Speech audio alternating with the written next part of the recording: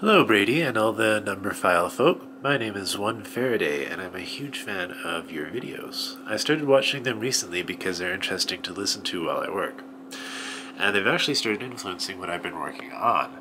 I'm a surrealist artist, and lately my work has become increasingly math-influenced.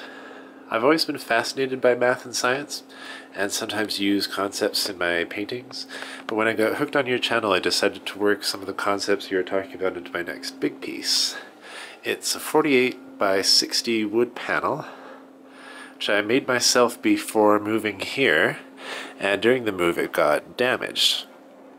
I decided to keep it, see if I could modify it somehow, and got an inspiration when I was watching your video with Professor Frankel about the Riemann function and the sum of all natural numbers being equal to -1/12. So I cut out this section of the panel, and the area of this section is 1/12 the area of the panel.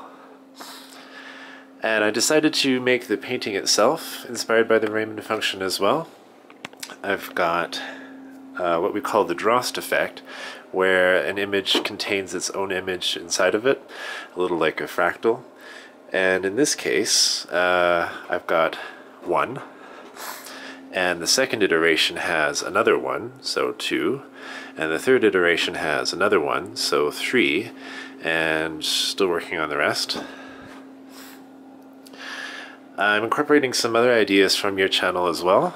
I've got the color of the brown paper, as you can see, and I'm thinking about incorporating things like a 9-hour clock, a set of 5 pink dice, dominoes, stuff like that. It's a complicated composition, so I'll have to see what I have room for as I go. Anyways, I wanted to thank you for your wonderful channel and for the inspiration, and I'll keep you updated on how this turns out.